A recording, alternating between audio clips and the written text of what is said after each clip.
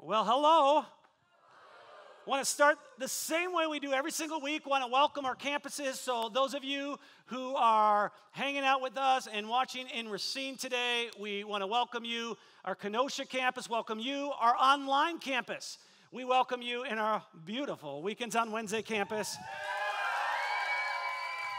They're getting ready for this summer. This summer, we are doing happy hour like we do every year. So I think this is the second Wednesday in June. I'm doing this off the top of my head, maybe the first. Be paying attention. We will do happy hour. It's going to be tailgating feel, which means we're going to be serving hot dogs. And we're going to be having a good time all summer long. If you are joining us for the first time, or it's been a while, you did join us on a great week. Because we are kicking off a brand new series today called Ripple Effect. And the big idea of this series is pretty straightforward. Here it is. The life of just one person can have far-reaching effects. Your life has the ability to have far-reaching effects. Now, if you ever watch Jimmy Fallon on a somewhat regular basis, you'll know that this segment we showed just a moment ago where people submit bad signs, that's a pretty regular thing that he's done throughout the years. But of course, we do not have to watch a segment on Jimmy Fallon to see bad signs. We can run into them at all the time. In fact, I just had a buddy a couple weeks ago who is at Wendy's on Highway 20 in Racine, and he takes a picture in the men's restroom. It says, "Pardon our mess. A troubled individual destroyed our men's room." It's a broken mirror. There's an automotive shop in Delaware a few years ago. They put this up as their sign. "We fix cars better than the Patriots fix games." That's pretty good. That's pretty good. Here's a really random sign that I enjoy. "I was addicted to the hokey pokey, but I turned myself around." So dumb.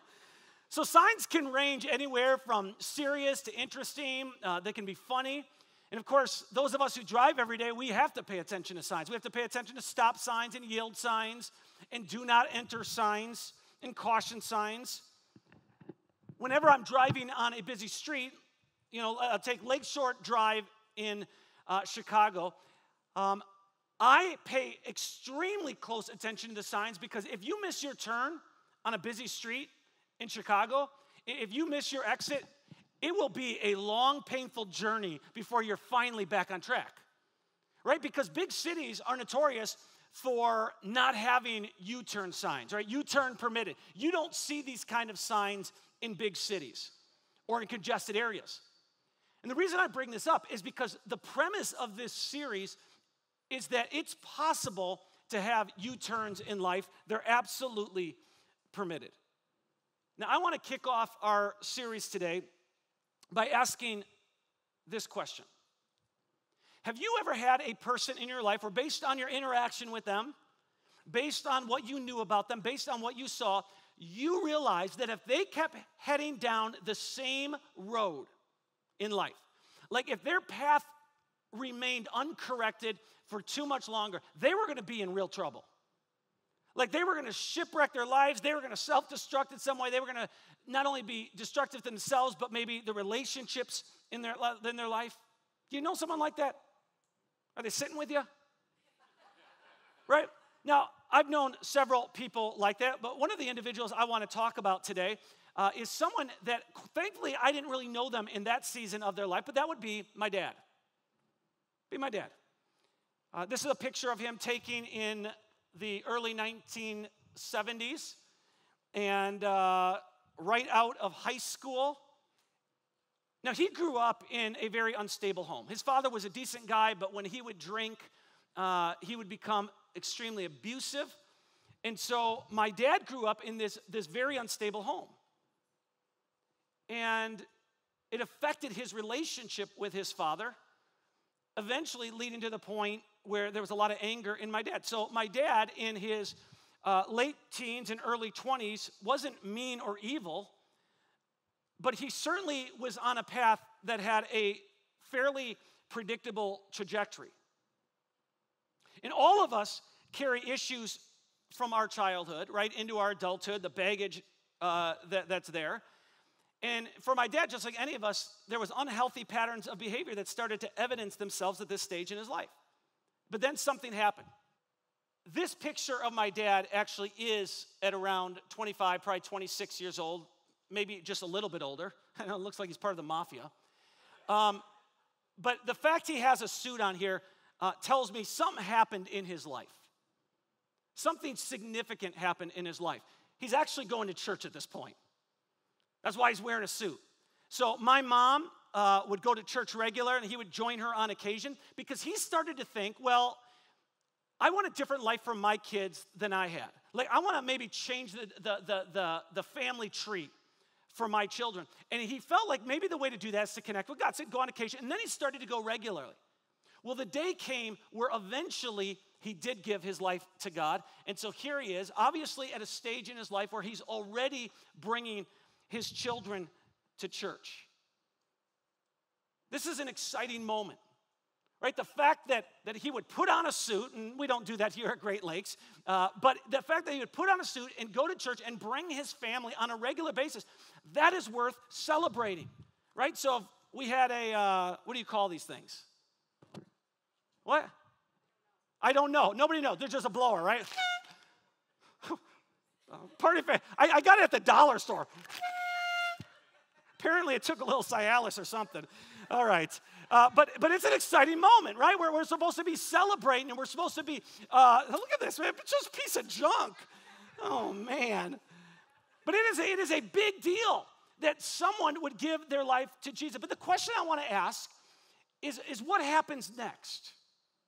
What happens next? And maybe that's a confusing question because maybe for you, when someone becomes a follower of Jesus, maybe for you it's like, that's it. That's the win. That's the finish line. Well, it's really not the finish line. It's the starting line. And so the question that I want to ask is what now? Because here's what we know. New faith is fragile faith. New faith is vulnerable faith. There are a ton of people who start their spiritual journey well, but then they kind of get lost somewhere along the way. Not everybody who starts well finishes well. Which is why I'm asking the question, what now? What happens next? And that's really what this series is about. Ripple effect is not just about what happens in the moment, but it's about, meaning the moment you receive God's grace in your life, but it's about the ongoing impact of your life. And so here's what we're going to do over the next several weeks. We're going to unpack just a key verse or two each week from the book of Colossians, and we're going to talk about the implication of those verses. And the reason we're looking at the book of Colossians is even though we call it a book, it's really a letter.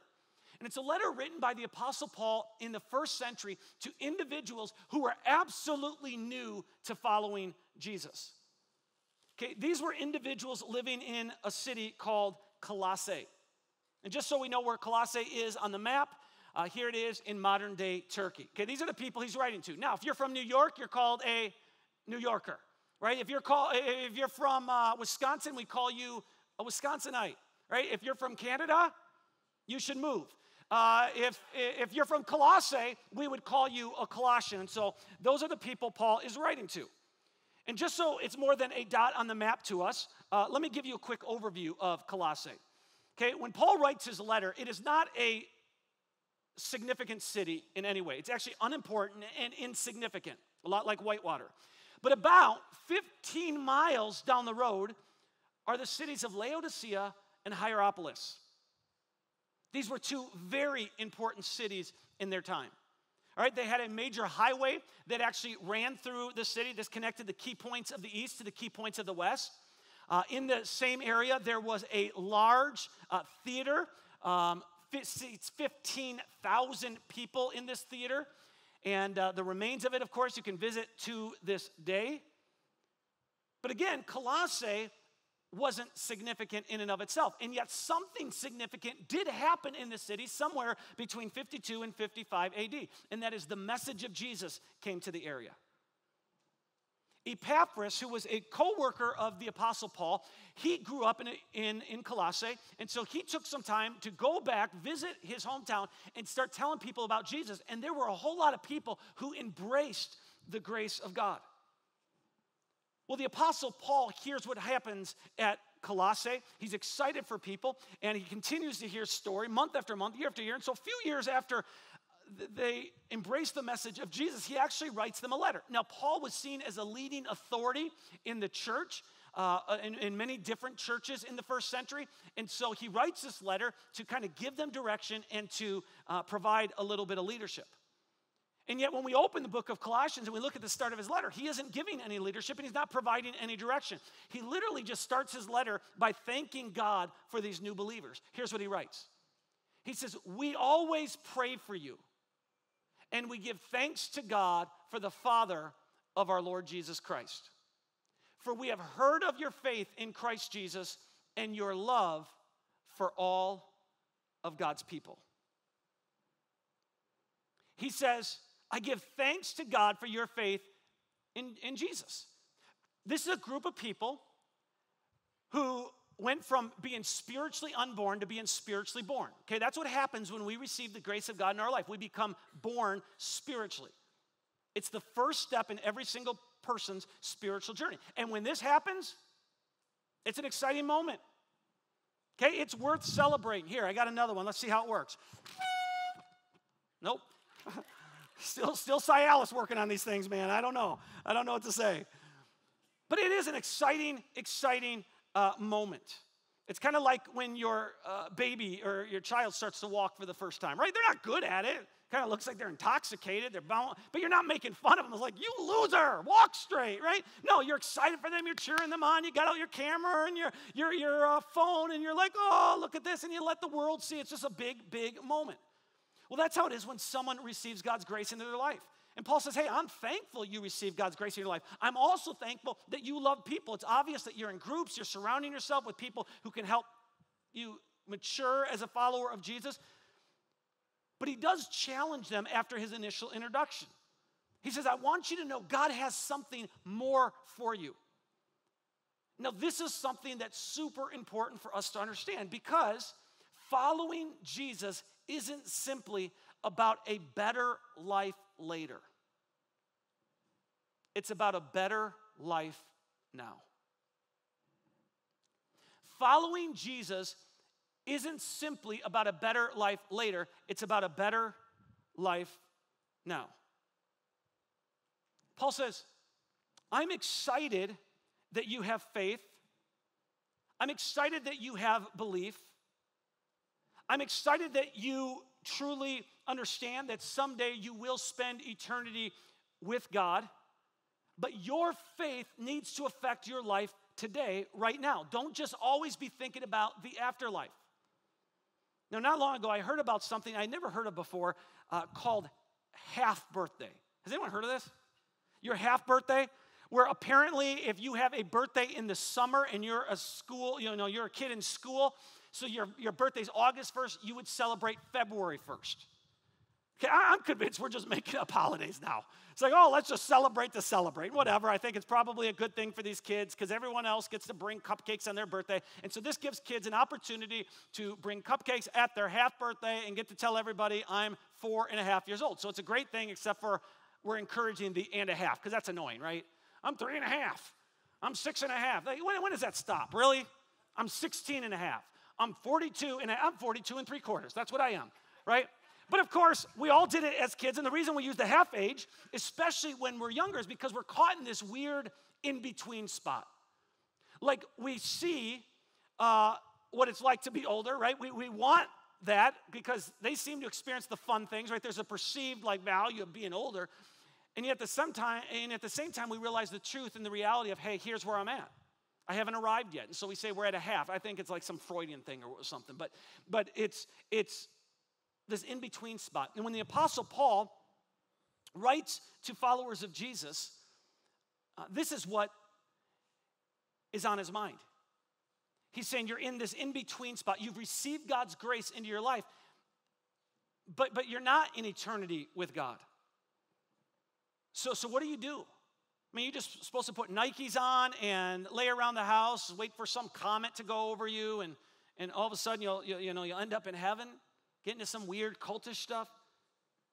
No, he says we're supposed to start to experience new life right here today.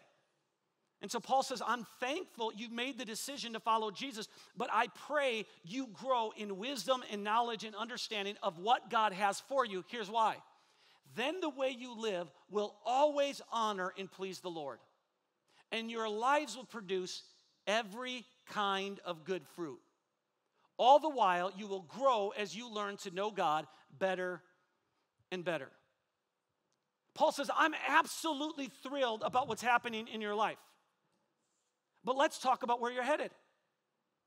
Let's talk about who you're becoming. He says, I pray your life will produce every kind of good fruit. Now, I'm not exactly the biggest fan of fruit. I do eat it. But Paul says, this is what I'm praying happens in your life. And the reason he uses this metaphor of fruit is because Colossae is actually located at the base of a mountain, and so as the snow melts, what happens is water ends up in the valley, and it becomes a very fruitful place in regards to agriculture, right? It's easy for things to grow there. And so the people of Colossae could absolutely relate to this analogy of fruit. They're living in an agrarian society, and so Paul writes to them, and he says, I want your life to produce every kind of good fruit. And then in another letter he writes, he actually brings a lot of clarity, and he goes into detail of what good fruit looks like. Here's what he writes. He says, but when the Holy Spirit controls our lives, he will produce this kind of fruit in us. Love. Well, go back. Love. Love is, I do for you without expecting in return. Love is, I treat you better than I'm even treating myself. Love is, you go first. That's love. Joy. Joy is, I do not find happiness in my circumstances. My emotions aren't going to be affected, or my level of joy is not going to be dictated by my circumstances. My attitude is not dictated by my circumstances. And then he says peace. It produces peace in our life. Peace is, I can have calm in the midst of the storm. Like it's totally possible. And then he continues. He says, the fruit that God produces in our life, one of those are patience. Now, I don't know about you, but this isn't easy for me to develop. And part of it is I'm just restless, right? I know very few true patient people. It's just, I'm a restless individual. I pace all the time. In fact, we're not doing a parenting series, so I can tell you this. I was at my son, who's 12 years old. I was at his musical this past week. And I always get restless at these things. And we're probably 10 minutes in, and I'm looking at the program, and I'm like, how long is this going to last? So I asked my wife, how long is this? She says, 2 hours. I said, I'll see you later. So I got up. And I walked to a part in the balcony, and no big deal. I didn't leave the place, but I walked to the balcony because in the balcony I can walk around a little bit. It's completely dark up there. I can walk around a little bit. I could be on my phone. Then when my son gets up there, I can put it away and smile. Oh, yeah, there he is, right? And I can get it back. I am not making this up. I am in the balcony on my phone looking at this because he's not on the stage. All the lights go out, and the spotlight comes into this section I'm sitting in. This just happened this past week. I went so red so quickly, I put down my phone. I felt like a kid who got caught from doing something wrong. Well, some of the actors had come into the section. They had a scene right there in this section. So my wife and a family friend who's with her said they were dying laughing because they knew I had totally done that to get away from people, and I did not know that's where I would end up. Okay, that's a restlessness. Paul says, listen, true fruit means you develop patience. Now, he's not saying you can't be restless, okay? So I want to be clear about it. He's not saying that. But he's saying in the important areas of life, when you feel like, oh, I just want to take a shortcut. I want to get there the easy way. I want to get to the end prize, but not probably go the moral and ethical route that I need to go. He says, people who have good fruit in their life, they choose to take the moral and ethical route, even though often it will take a lot longer. Kindness. Kindness means I do something for you. Again, not expecting anything in return. Kindness is outward focus. Kindness says, man, I want to be a blessing to someone else. Goodness. Goodness is what's happening in my own heart. It has to do with my own character. It's who I am when nobody's looking. All right, faithfulness. Faithfulness is, I said I would do it, so I'm going to do it. I'm going to follow through. State of Wisconsin can't make me do it. My boss can't make me do it. My mama can't make me do it. But I said I would, so I will, because I'm going to be a person of my word. He continues. He said, what else is fruit? Gentleness. Gentleness isn't like this weakness. Gentleness is power, but it's under control. Gentleness is, I want to say these words with a certain tone and with a certain intensity, but I'm gonna say it differently. Gentleness is, I'm going to behave in this environment and control my emotions, even though it's easy for them to get out of control. And then he actually uses the phrase self-control. And what if we skipped all of these other things that he just wrote about, and the only thing we focused on for the next 30 days was this self-control? What do you think it would do to us? First of all, we'd all get a lot healthier, right? Man, we'd be amazing husbands, amazing wives. We have self-control. There might even be some websites that would shut down. Man, they'd run out and go out of business, right? And then he continues. He says, here there is no conflict with the law. In other words, when there's transformation taking place in our life, you don't need a bunch of rules. The need for laws, it just starts to diminish. Now, this is a really, really big deal. Paul's prayer for these new believers in Colossae is he says, I want you to produce fruit. And he knows that just because someone becomes a follower of Jesus, it doesn't mean that instantly in their life they're just producing a bunch of fruit, that they have a bunch of love and joy and patience and peace. He realizes that doesn't just happen overnight. And we need to remind ourselves of this. Because it's easy to get really frustrated and to point to people and say, oh, they wear the label follower of Jesus, but look at them. I don't see anything that's really transformational in their life. I don't see anything good happen. Well, sometimes the reason we don't see the fruit in someone's life that has embraced the grace of God is there is a difference between the grace of God and the way of God, right? The grace of God is different than the way of God. Receiving God's grace into our life, man, that's a starting point. That's like, man, let's celebrate that, and we need God's grace every single day, no doubt about it. But there is a difference between the grace of God and then walking day by day by day in the way of God. And I know a whole lot of people, including myself, in many seasons of my life where I had this deep understanding of the grace of God, but not the way of God. And so you see someone who gets baptized, and you're like, I watched her get baptized. She obviously says she follows Jesus, but I work for her. She's like the meanest person I know. How is that even possible? What's up with that? Well, what's up with that is it's possible she understood the grace of God, but does not yet understand the way of God. Or I'm in a group with him. And he reads the Bible, and he comes every week, and he even seems to have more knowledge on the Bible than the rest of us. But he just had his second affair in 5 years. Like, what do you do with that? Well, it's possible he understands the grace of God, but really does not yet understand the way of God. So I got a teenager, my teenager, wow, they are all fired up for Jesus apparently. They go to church youth group and their student ministries pastor says, man, they're totally involved, but man, they won't listen to a stinking thing I say. They don't follow my authority. They don't follow the principal's authority. They don't follow the teacher's authority. They're always getting in trouble. What's up with that? Well, again, it's possible to understand the grace of God, but not yet understand the way of God. Now, for me, you know who I get annoyed with? It's people who wear this label Christian, but are totally destructive on social media. They're mean-spirited. People who are, quite honestly, are just cruel in how they talk about the church or how they talk about people in church. People who are just mean-spirited with their comments and their criticism. In fact, if you do a Google search and you look at Yelp, we have one review on Great Lakes Church, and it is by someone who literally never attended our church. They said, I was a guest speaker at another church. I regularly go to the Seattle area and speak at a church. So they said this. They said, while I am touched by some of his stories, I'm highly concerned that lately his messages are condoning bullying in the church. I have no clue what this person is talking about. But they're reviewing Great Lakes Church. And when I first saw that, the Spirit of Jesus did not come out of me. Right? I wanted to just like do some research on this woman and just start to send it. It's like, what the heck? What are you? But it hit me. It's possible she understands the grace of God, but does not yet understand the way of God and how to deal with whatever frustration she's dealing with. Please do not respond to that Yelp review. Here's what we need to understand, guys. Growth experiencing fruit in our life, that's a process. Right? When you plant a tree, it doesn't produce fruit overnight. It takes time.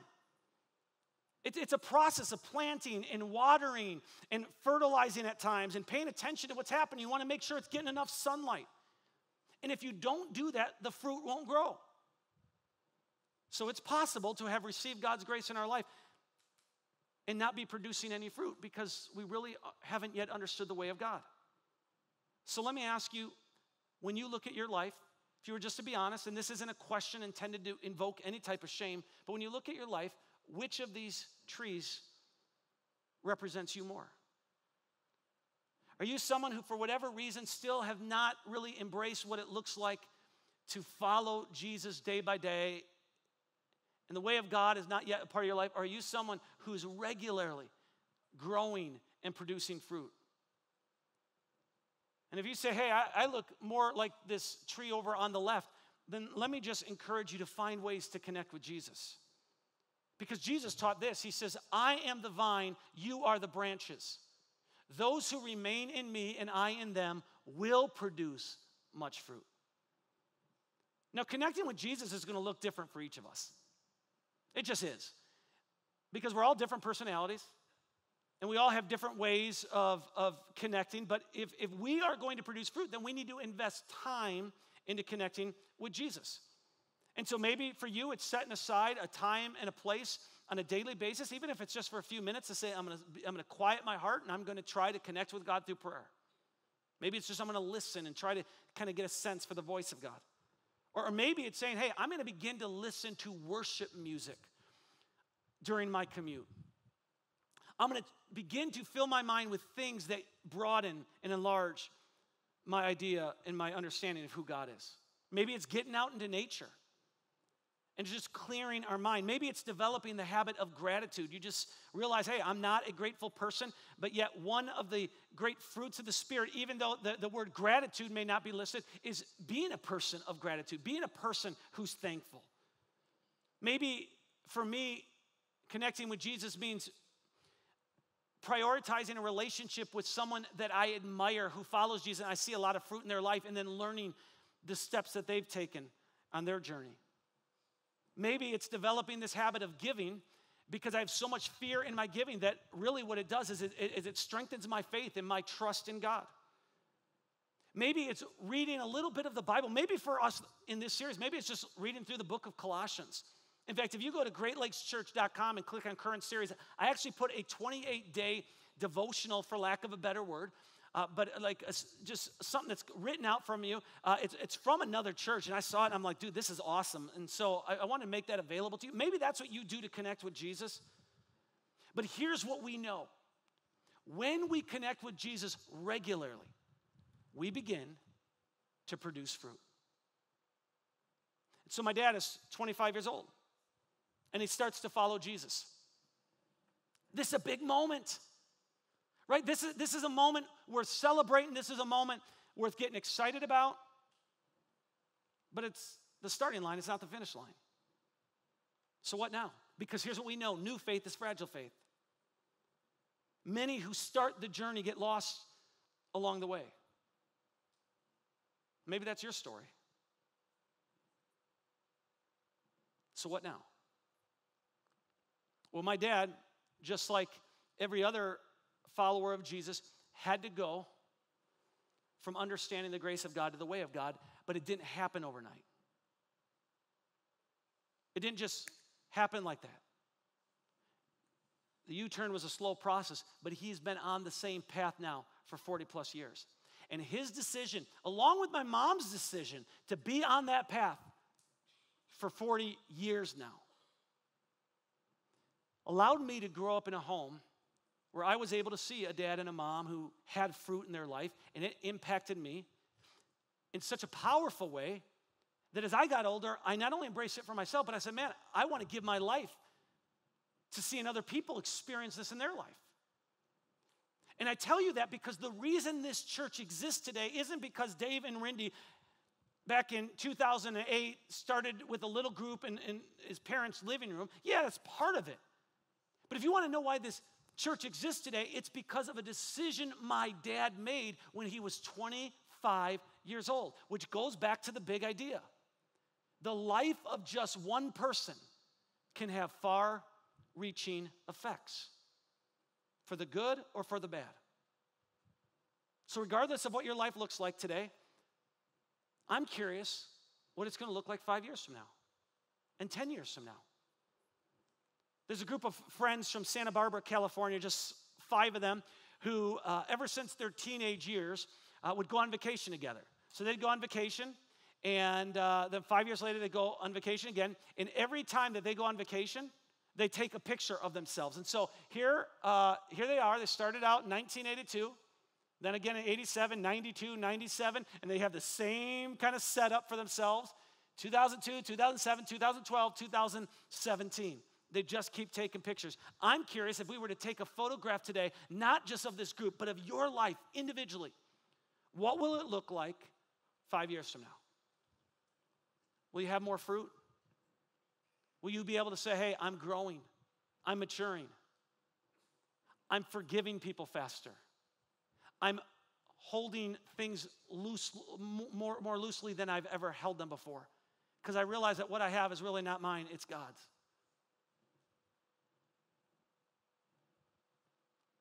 If you've received God's grace in your life, I want to cheer you on and say, way to go. But now I want to say, make sure you're not just sitting still.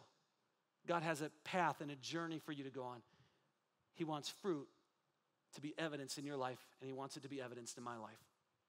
If you've never received God's grace in your life, it's almost a mystery in how simple it is. All throughout the scriptures we read, we just need to open our hearts, and we just say, God, I want to embrace this. Like, I believe in you. I put my faith in you. And so at any moment that you want to put your faith in God and say, God, I do believe in you, and I believe that Jesus alone covers sins once and for all, and we'll talk about what that looks like from time to time here at Great Lakes, then you just literally just say, I put my faith in you. And at that moment, we celebrate and we cheer you on and we say, don't forget, it's just a starting point. It's just the starting point. Let me pray. Heavenly Father, I pray today that those who maybe have never received your grace into their life, who choose at this moment to do so, that it would become real for them today. That right here at the start of May of 2018, they would have this moment that they'll remember for the rest of their life, that they received your grace into their life. And for those of us who at different seasons of our life or different points in our life maybe did open our heart to your grace, I pray help us to understand not just the grace of God, but to now begin to understand the way of God and what it looks like to follow Jesus. We pray this in Jesus' name. Amen.